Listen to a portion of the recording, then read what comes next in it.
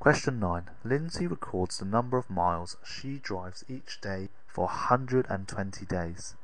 Some information about the results is given in the table. So we've got distance in miles and we've got the frequency here.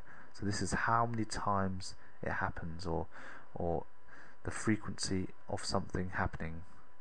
So in this category here we've got greater than 0 miles, but less than or equal to 10. So basically up to 10, but greater than 0 but up to 10 miles happened 4 times. Greater than 10 miles up to 20 miles, so this is greater than 10 miles, less than or equal to 20 miles, happened 18 times.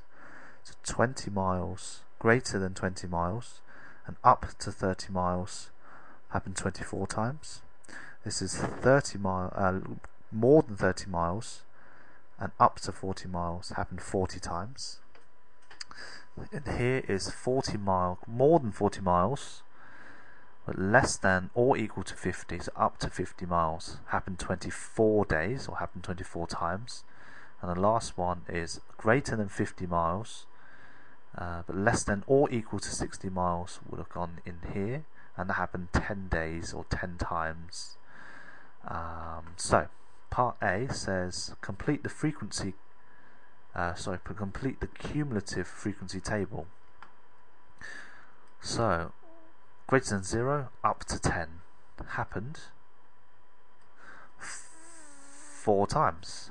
Okay, so we're going to keep adding these together. So that happened 4 times. Now greater than 0 up to 20 happened 4 times and 18 times. Okay, from 0 up to 20, so we need to add the 4 and 18, so 22.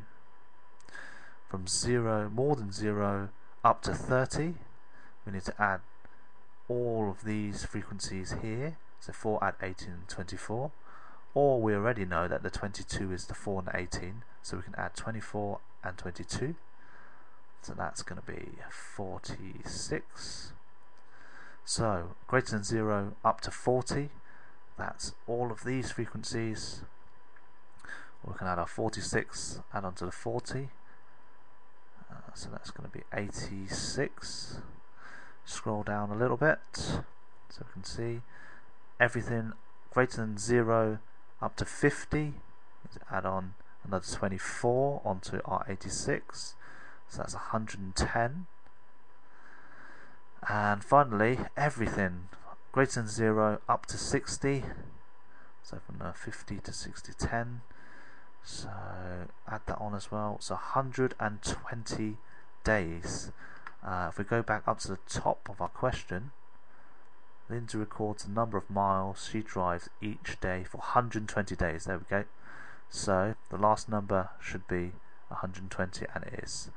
This is a 1 mark question, so you have to get all of these figures correct before you get that 1 mark, and that's it.